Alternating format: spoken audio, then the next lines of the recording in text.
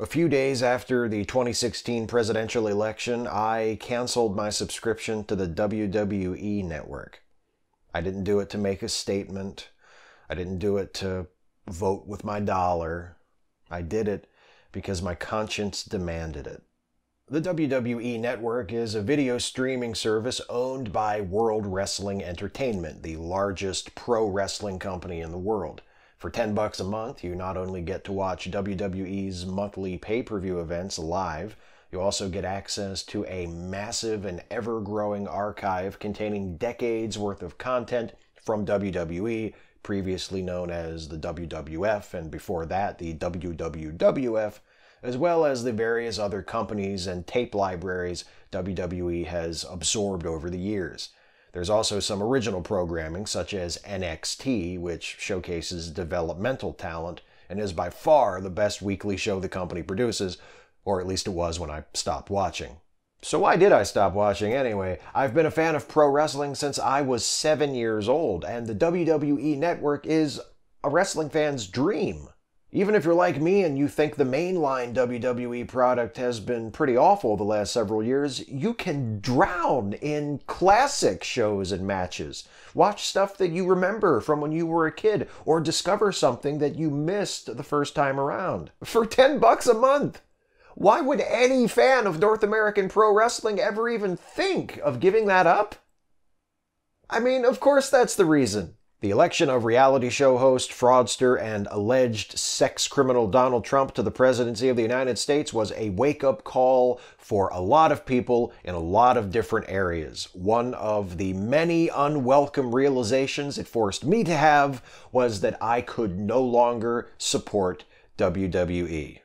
There are obvious connections between the two. Trump and the McMahon family, who founded and controlled WWE, have had a warm and mutually beneficial relationship for decades. The 4th and 5th editions of WWE's annual flagship event, WrestleMania, were held at Trump Plaza in Atlantic City. Trump himself played a prominent role at WrestleMania 23, as well as making several appearances on WWE TV in the preceding months.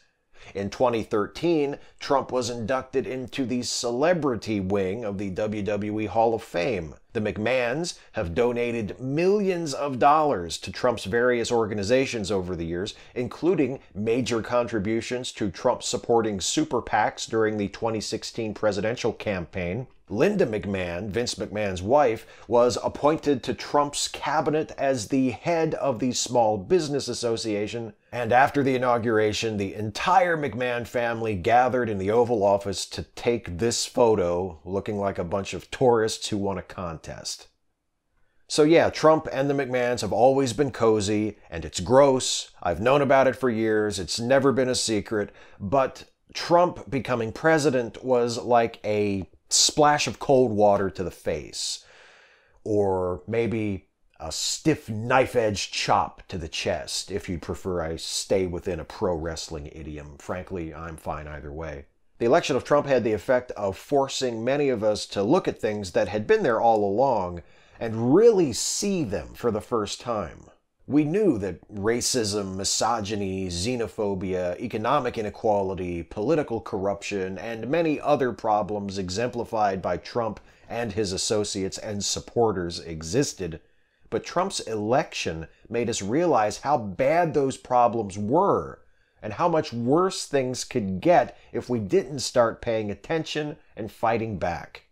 The ongoing real-life horror show of the Trump administration made me realize something else, too. Admittedly, it's not that important when compared with the long-standing cultural and institutional injustices I was just referencing, but as a wrestling fan, I found it significant. When I looked at Trump, when I saw his bigotry, his egotism, his ignorance, his brazen self-promotion, his compulsive dishonesty, his apparent lack of any genuine moral center, it struck me that he reminded me of someone else. Not really a surprise, his name's in the title. The more you know about WWE Chairman and CEO Vince McMahon, the more his longtime support of Donald Trump makes perfect sense. Like Trump, McMahon went into the family business. He bought the company that would eventually become WWE from his father, who had himself taken it over from his father in the 1950s. And, like Trump, Vince owed a great deal of his success to unethical, predatory, often legally dubious business practices. When Vince McMahon bought his father's company in 1982, the pro wrestling business in North America was divided into several dozen regional territories. Most of these territories were individually owned and operated, but nearly all of them were members of an organization called the National Wrestling Alliance, the NWA. Promotions that were members of the NWA recognized a single world champion who would tour the country wrestling in the various territories. NWA members also agreed to share talent, and most importantly, to never directly compete with each other.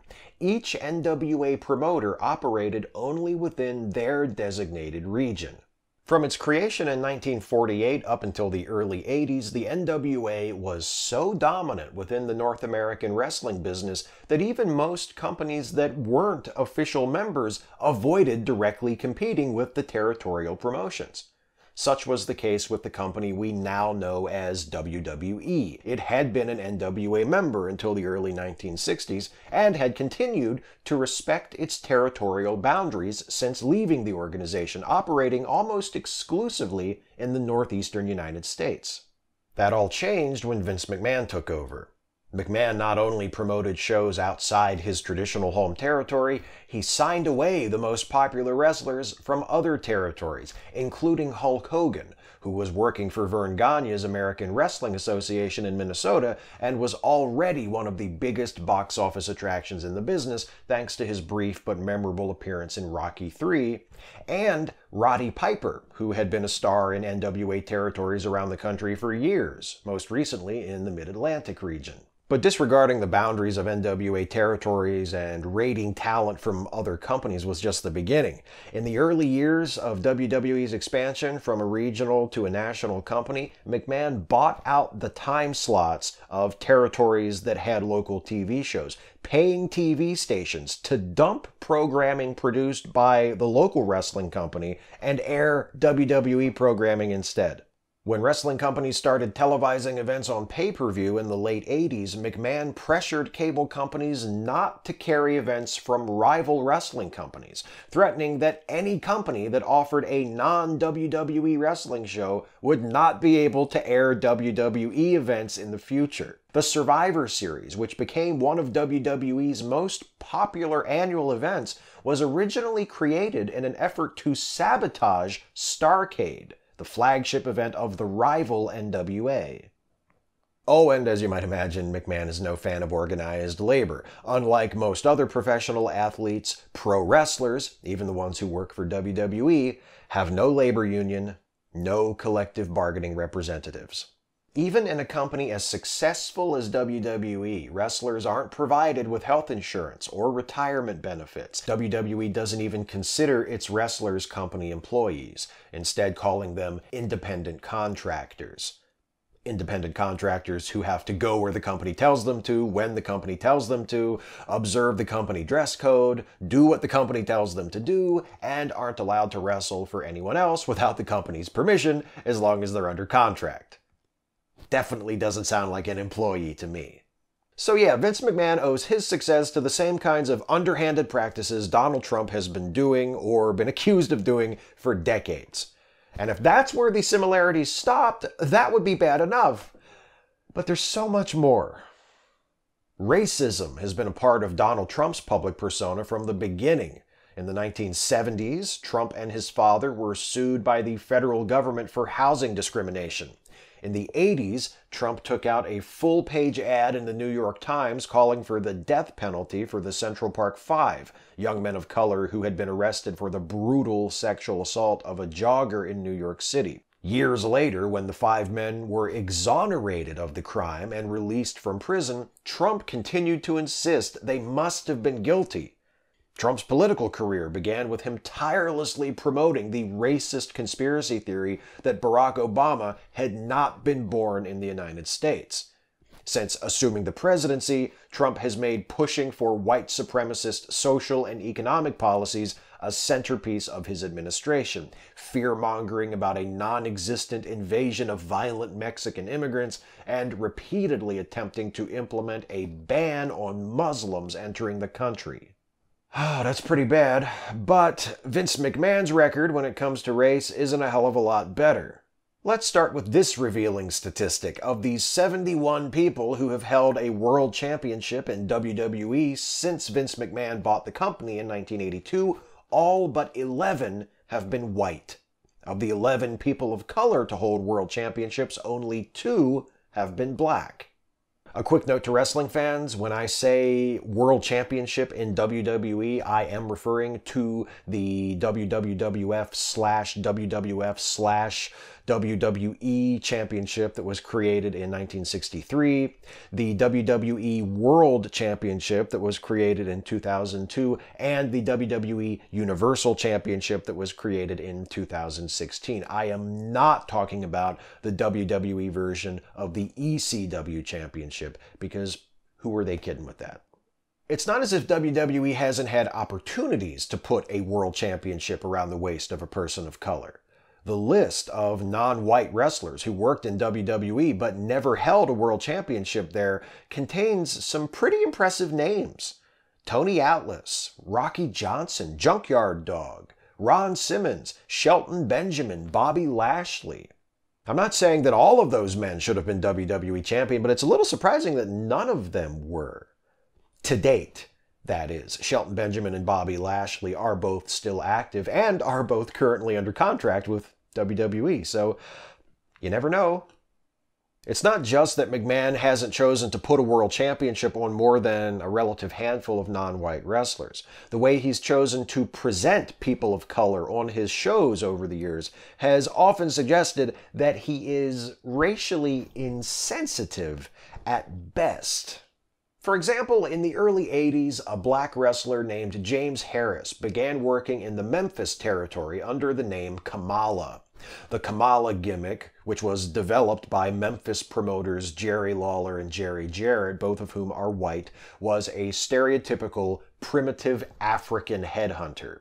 Vince McMahon featured Kamala on WWE programming off and on throughout the 80s and into the early 90s. While it was a somewhat common practice for McMahon to give his wrestlers new gimmicks when they came to work for him, he apparently saw no such need when it came to Kamala, who was allowed to go on WWE TV as is. In the 1990s, Charles Wright had the dubious distinction of working for WWE under 3 different racially insensitive gimmicks: Voodoo Priest Papa Shango, Kama Mustafa, who was a member of the Nation of Domination, a stable of black separatists, they were the bad guys, and The Godfather, a stereotypical street pimp complete with gold chains, garish ring attire, and an entourage of young women referred to as his hoes. In 2006, WWE introduced a new tag team consisting of JTG and Shad Gaspard, known collectively as Crime Time. They were 2 young black men who were shown in vignettes training for their WWE debut by robbing people. The Crime Time gimmick was so offensive that WWE felt the need to issue a disclaimer on its website explaining that Crime Time was intended to be a parody of racial stereotypes and an attempt at Saturday Night Live-like humor that was bound to entertain audiences of all ethnic derivations. Yeah, that racist thing we did, which was so racist even we were worried about how racist it was, that was intended to make fun of racism. And people of all races are going to laugh at it. All races. They will. Brilliant, Vince. That'll definitely take care of it. Declaring that non-white people will think your racist jokes are funny is the best way to convince people you're not a racist. What else does Vince McMahon have in common with Donald Trump? Well, how about the fact that they are both blatant, delusional, seemingly pathological liars? You know that thing Trump does almost every day where he'll say something that everyone knows is completely false and which you would assume he must know is completely false too, but he says it anyway and refuses to correct it even when multiple people call him out on it? Vince McMahon does that too. My favorite example is a claim McMahon has made a few times during interviews. Remember how I told you he essentially built his company in the early 80s by luring talent away from other promotions and running his competitors out of business? Despite this, Vince describes his business philosophy this way. My philosophy of business is help yourself, not hurt the other guy. I think he almost believes it. Like Trump, McMahon is also prone to exaggerating his own accomplishments. WWE Company Line declares that its flagship TV show, Raw, is the longest-running weekly episodic program in the U.S. That's not true. Even if you narrow your consideration to only entertainment programming and leave out shows like 60 Minutes, which has been on for 50 years and produced over 2,000 episodes, The Simpsons has been on the air longer than Raw has, and so have a few of the longest-running reality shows, including The Real World and Cops, both of which I was surprised to learn while researching this video are still in production. McMahon also likes to inflate the number of people who attend WWE events. You know all about that, don't you, Mr. Biggest Inauguration Crowd in History? It's become a part of WWE lore that WrestleMania 3, which was headlined by Hulk Hogan defending what was then called the WWF Championship against Andre the Giant, drew 93,000 people. Except that's not true. The best guess for the actual number of people who attended WrestleMania 3, according to wrestling journalist Dave Meltzer, is around 78,000. 2 years ago, the company pulled the same trick, announcing that live attendance at WrestleMania 32 was over 101,000. According to the local police department, the actual attendance was around 81,000. I mean, if you drew 80,000 people to a show you put on, why would you feel the need to lie and say that there had actually been 100,000 there? 80,000 is nothing to be embarrassed about. That's a hell of a crowd. I mean, unless you're the Pope. I'm pretty sure the Pope wouldn't even go on stage for 80,000 people, but that's gotta be the only exception. Finally, Trump and McMahon both have serious, well-established problems with how they treat women. With Trump, there's the Access Hollywood tape, the numerous women who have accused him of sexual assault, the history of creepy behavior at beauty pageants, and the innumerable times he's used sexist and derogatory language to publicly attack women he didn't like. With Vince McMahon, there are the many, many times he's presented women on his TV shows in a degrading way, sometimes appearing alongside himself, like that time he infamously commanded Trish Stratus to bark like a dog. I know, he was the heel. That makes it okay. There's the fact that, as I mentioned in a previous video, despite spending the last few years promoting a so-called women's revolution, later this week, WWE will be holding a major event in Saudi Arabia, where women face more serious oppression than almost anywhere else on Earth, with no women wrestlers scheduled to appear on the show. Oh, and there's the fact that Vince McMahon was accused of rape by a former WWE referee in 1992 and accused of sexual harassment by an employee at a Florida tanning bar in 2006 and wasn't charged in either case. Sexual assault allegations were made in the early 90s against several people who had worked for WWE, and McMahon's response was essentially the same as Trump's response to the assault charges against him. The accusers are lying. Why didn't they tell anyone at the time? Why didn't they go to the police earlier? Why didn't the police charge anyone? Rape is illegal, you know.